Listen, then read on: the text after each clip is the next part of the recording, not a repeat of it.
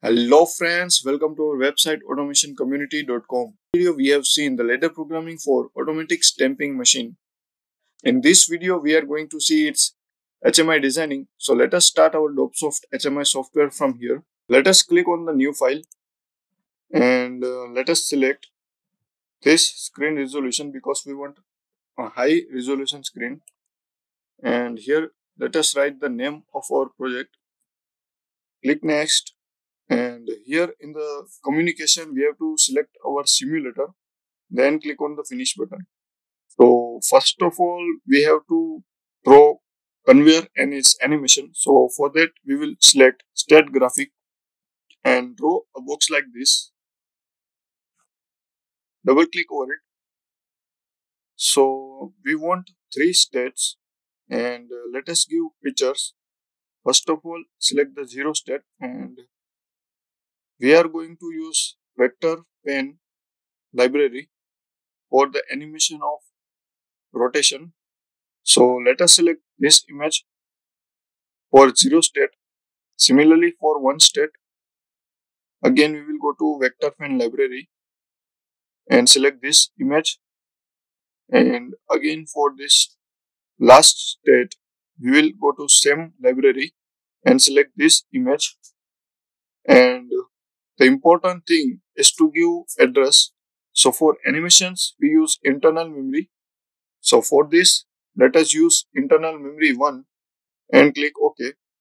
So what we have done, we have created one state graphic with 3 states and internal memory 1. So by changing the value of internal memory 1, we are going to change its images and it will appear like rotating animation. Okay, so just copy paste this like this. Now we want to create conveyor animation. So for that, you can go to here and select pipe 6 and draw like this. So here you can see square bars are created and here in the flow cursor type you can see the conveyor. Okay, so if you want bubble arrows or we are using conveyor, so it will appear like conveyor animation. So here we are going to give its internal memory 2. So by changing the value of internal memory 2, we will change the state of this animation. Okay, so similarly copy paste this and keep it here and change its internal memory to internal memory 3.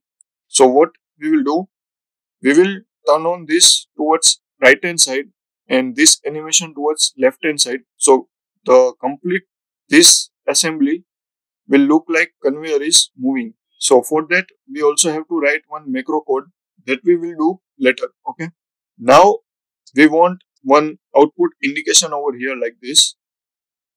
So this is for off condition. Our cylinder is on or off. So here I will write in short form, that is cylinder off. So let us make it bold and increase its size. Okay. Similarly, here we will write cylinder on. Also make it bold and increase its size and let it give green color. And important thing, its address, that is Y2. So this is our stamping cylinder. We also want to give its animation. So for that we are going to use a bar graph. Okay, so that we can insert from here normal. Okay, and draw it like this. Double click over it and select. We have to select vertical. So from the data format we will select top. Okay, so let us select this bottom. Okay, and also change its color, that you can change from here. And we have to give its internal address. For this animation, we are going to use internal address 4. So what we will do, when this cylinder is on, this bar will move towards downward up to here. So it will appear like this cylinder has moved downward. And when this cylinder is off, this bar will move upward. So its animation will be like this cylinder has up now. Okay. Now only thing is we want to give start stop button over here. So for that, go to button and select maintain button and draw a box like this. Double click over it. So its address will be X0 and its image we can insert from this library define switch to state. So I am going to use this kind of image. Okay. So right now for off condition, let us use this and I will select stretch all over here. Similarly for on condition, we have to select image, this image for on condition. Again stretch all. So its designing is completed. So this is our start stop switch for our project. Now we want two numeric inputs from user. So for that we will write, you can see input from here, numeric entry. So I will draw a box like this. Double click over it. Let us make it standard border color, this, and background color, this from here. And we can also increase its text size. Okay. Important thing, its address. So this is going to be in D408 as I told in previous video.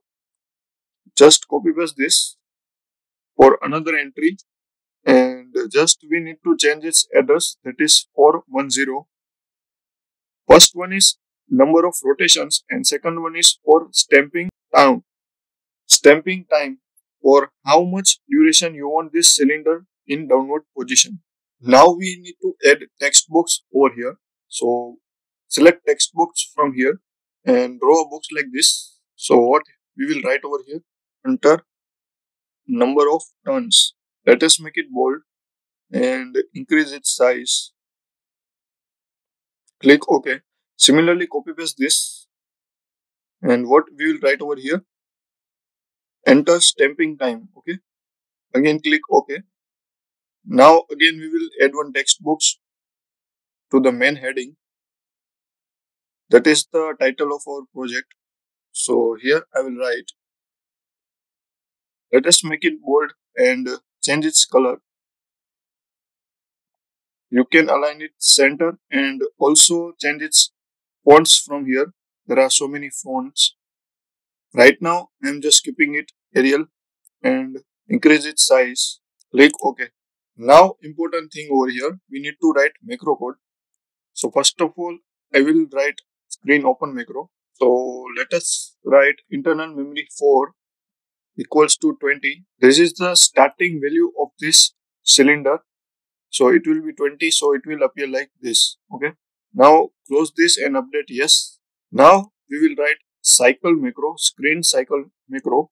So first of all, click on the macro wizard and go to commands, comparison, if, and then if on.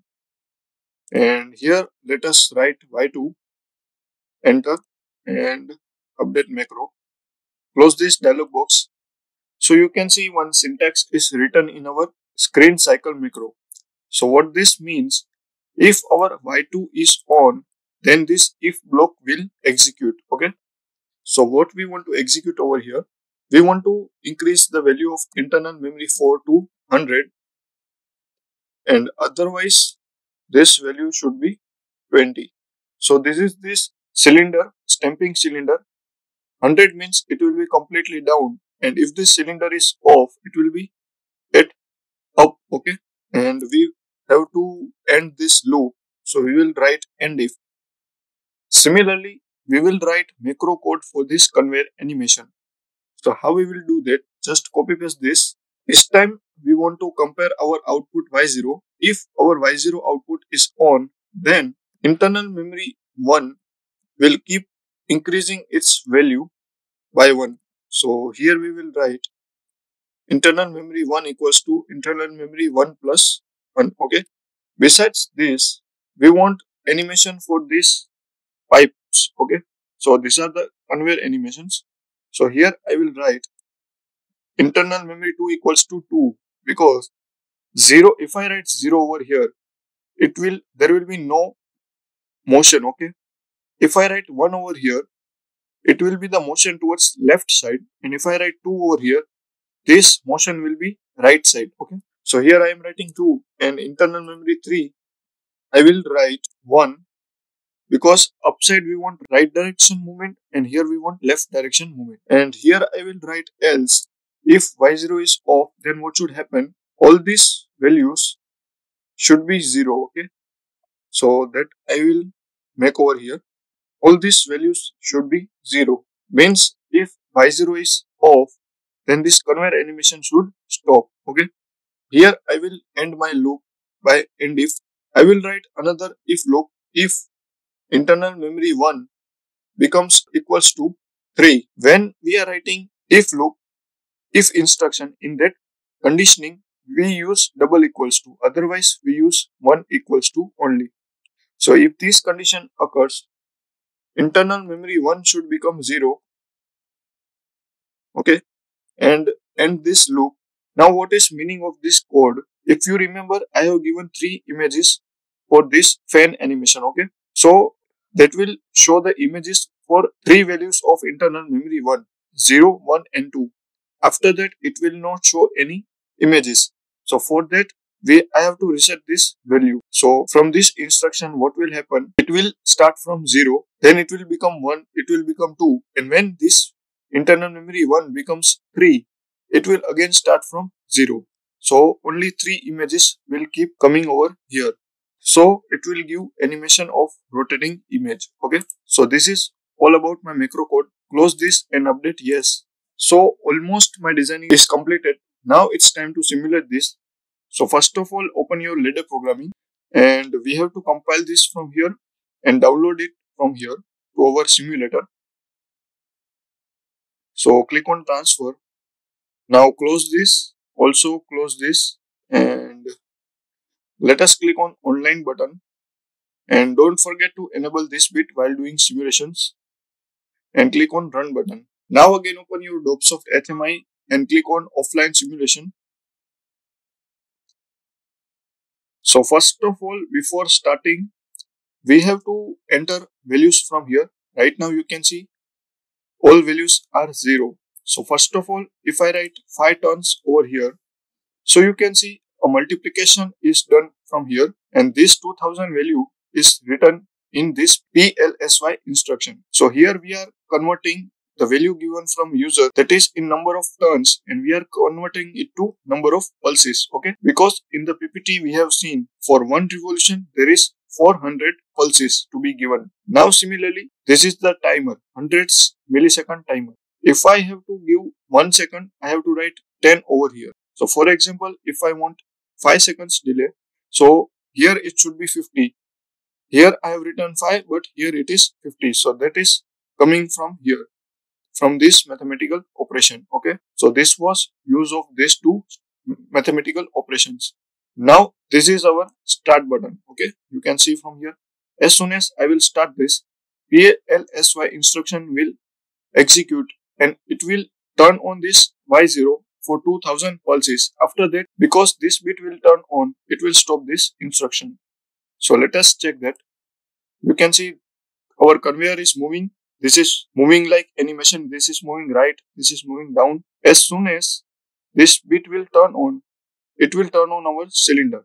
Right now, you can see our number of pulses has increased. Now for after 5 seconds, this T0 turned on and that resetted our all outputs. You can see because this instruction completed, PLSY instruction completed, this bit turned on, that started our cylinder and timer.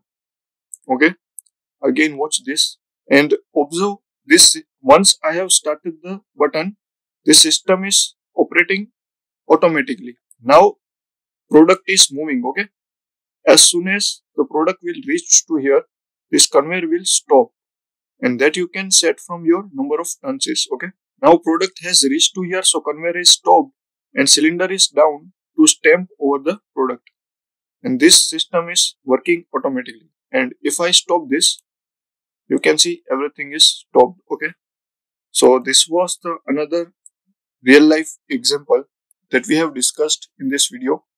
If you want to learn more examples like this, show your interest by liking and subscribing our YouTube channel. Meet you in the next video with another interesting example.